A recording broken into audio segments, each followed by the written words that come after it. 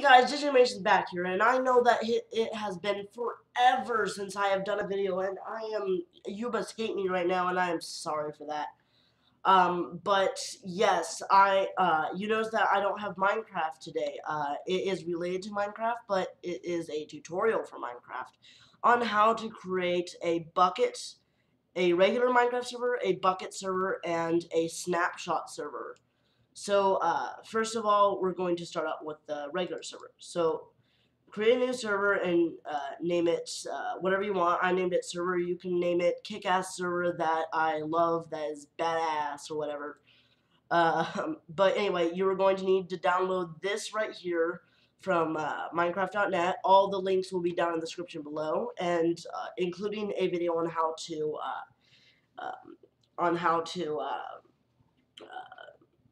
port forward. I'm not going to do this because I don't know how to blur out the IP and all that, and I don't want you guys hacking me, because there's some people out there.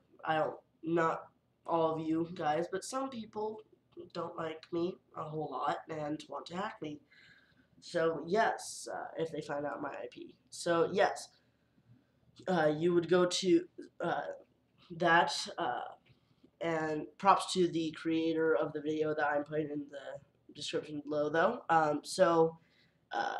Do that and then double click it. And you can uncheck that. That just makes it so that it runs automatically and you don't have to press run every time. And so it opens this and creates these files here. So the window that popped up here, that has to be open for the server to be on. And if you're going to close this, never ever press the X button here. Always type in stop and press enter, and that'll close it. Pressing the X button has the chance of messing up your server. So server properties and stuff, you can mess around with that, but don't mess around with server IP. That can stay there. The server port is what you put at the end.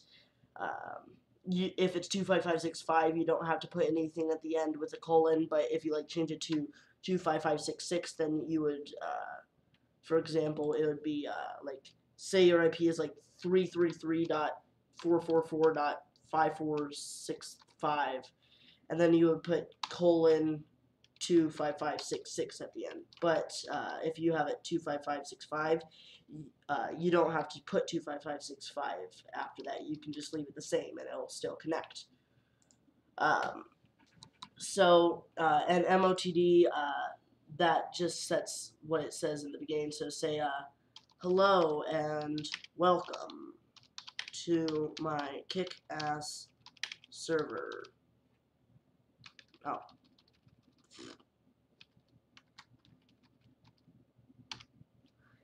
And file save and exit out of that, and then you can also mess with whitelisting, which makes it so that only certain people can join in. You have to op yourself with ops.json, or you can do /op your username, so in the console. So op myapal here.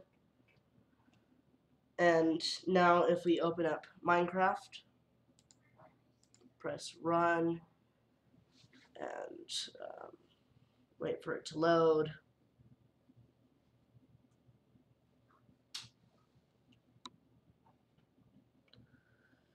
And press play.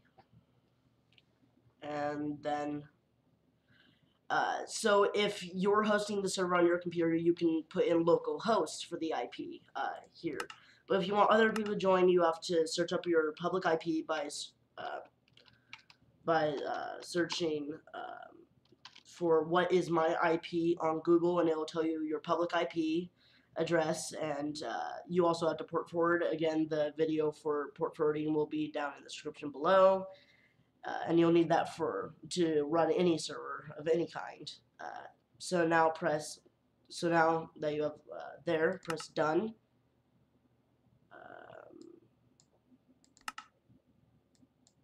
For some reason I'm not, because I don't have this. I do have it open.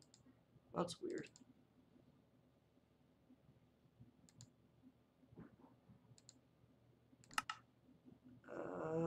For some reason it's not wanting to load, but just trust me that it does work. My computer's just being stupid at the moment. So now you can press stop, and that's how you do that. So now for Bukkit server. So to get all these, you will have to go to bukkit.org and go to get craftbukkit, or download it here on the regular thing for the beta, which is here. Download craftbukkit 1.7.9-R0.2 here, and it will download the latest version, which is 1.7.9. The one from Get Craft Bukkit, that is 1.6.4, because that's the stablest version, but 1.7.9 is pretty good also. So now in Bukkit server, you can again name it whatever you want: kick-ass Bukkit server, or badass Bukkit server, or yeah, I got a Bukkit server. Whatever suits you. So here you need to.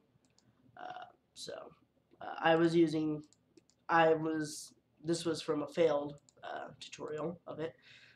So now you want to go. So now first you want to rename craftbukkit.1.7.9-R0.2 here, and rename it to craftbukkit.jar. And now new text document. So this is different from the regular server. You have to use a batch file for it and batch code, and it's pretty simple. You can get this off the website, and it'll also be in the description below.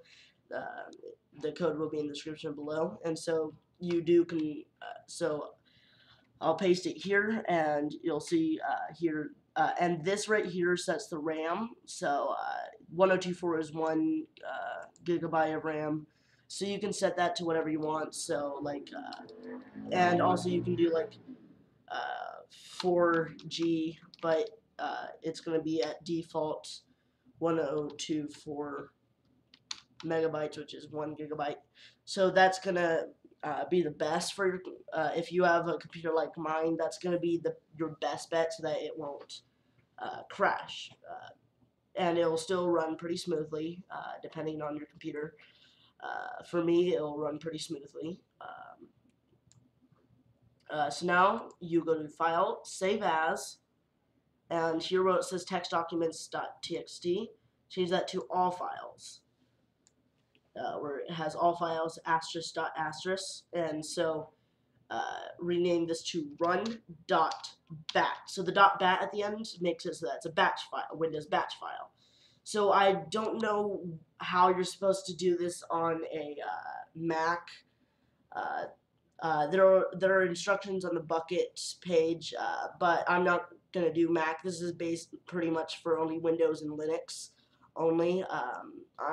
So Linux and Windows, this is basically along the same lines. So you can name it. So what's before the .bat, it can be anything. It can be like launch kickass server.bat. But we're going to keep it as run.bat and press save. And so now you can exit out of this and delete the new text document.txt. Yes, and now run.bat. So now you see it's saying loading libraries. So that means it's loading all the files just like it does in the regular server. So it will load all the servers here, all the files here. Allow access.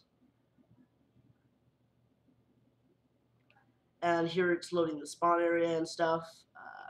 So here in plugins, that's where you add your plugins and stuff that you want, and all that.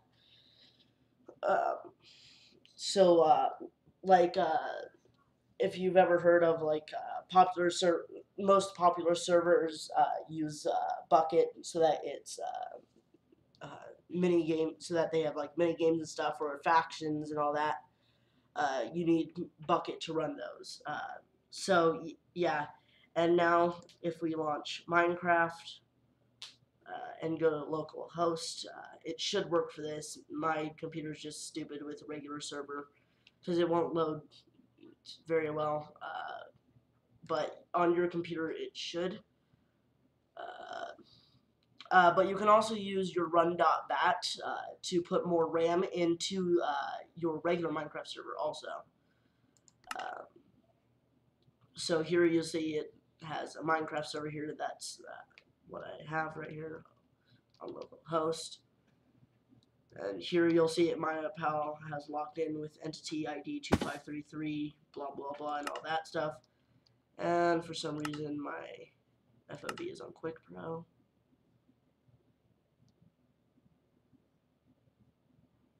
Yeah, there we go. Done game. And you'll see here that I'm pretty laggy, but that's just because I'm on my computer, and my computer isn't very good with Minecraft and recording. But you'll see that it's working here. Right now it's only a single player world, but you can also have other people join if you port forward. Again, the video for port forwarding will be down in the description below. But now I can disconnect from Minecraft, and now same thing, never exit out of it, just press stop, press enter, and it'll stop everything, and then it'll say press any key to continue, so you can press any key, so you can go 0 or enter. I usually just press enter because, yeah. And it'll stop the server. Again, you have to have that run.bat open every time to do that, and there are a few other things on here, and that's just stuff that you can ignore, except for plugins, which you will not ignore, and you can edit your configs and everything in there also. So now I will show you how to create the Snapshot server. So create a new folder and name it whatever you want. So I'm going to go with Snapshot server. And double click that, and now you'll see here, and now you'll see that I have this open. And now what you need to do is you don't go to bukkit.org or minecraft.net. You need to go to mojang.com. These are the makers of Minecraft, the company that made Minecraft. And you'll see here you have Snapshot 14W25B. That is the latest snapshot for 1.8, which is the current next, which is the next Minecraft update. So you'll see here cross-platform server jar. You need to download that. And the reason why it says may harm computers is because it's .jar and Google Chrome doesn't recognize .jars. But they're safe. So now that you now that's loading this, now you just drag that onto here, into here, and you can just double click it, just like a regular server. And it'll load everything. And unlike the regular server, it actually shows the text on my computer. My computer is just all sorts of weird. Don't judge me. But once it says done here, you can go to Minecraft.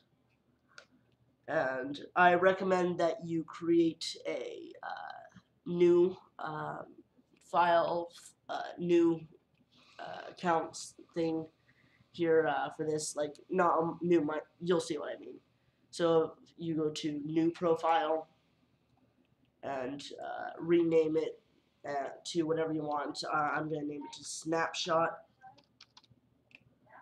and press save profile, and then no. Do you want to spend the night with your brother? I don't know, maybe. He wants to spend the night with you, and I'll let you spend the night and watch a movie, but you'll need to start at a date. Alright. Which is in just a couple of minutes. Alright. Say hi to the fans. My mom does not approve.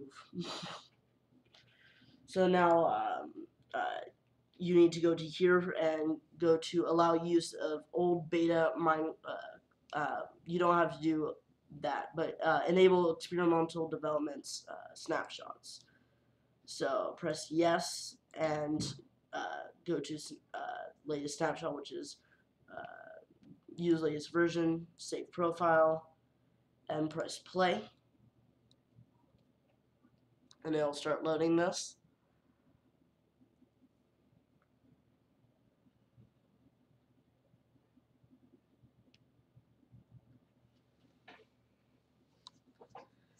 And it'll load Minecraft and go to multiplayer.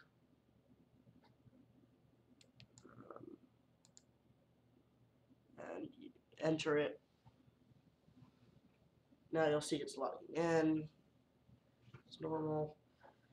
And again, you'll have to port forward so that other people can join it. But as you see here, we've loaded, and to prove to you that it is a snapshot, I can go up my pal, up Maya pal. There you go. And now I'll go to game mode 1, and I can get a button, and I can now place it on the ground. See? In 1.7 and the versions before that, you cannot place buttons on the ground. So, yes. So, I hope this helped you out, and if it did, please leave a like, subscribe, and leave a comment in the description below what you thought of it, whether you liked it, whether you didn't. Please no too hurtful comments, and I would love criticism on whether you like this or whether I shouldn't do tutorials on how I did on the tutorial, and also leave a suggestion on if you want any. And also leave a comment below saying if you want more of this or if you don't, and also also leave suggestions for what tutorials I should do in the future, and if I can do them, I will do them. So yes, I thank you for watching, and this is Digit Animation signing out. So I will see you later, my animators. Bye bye.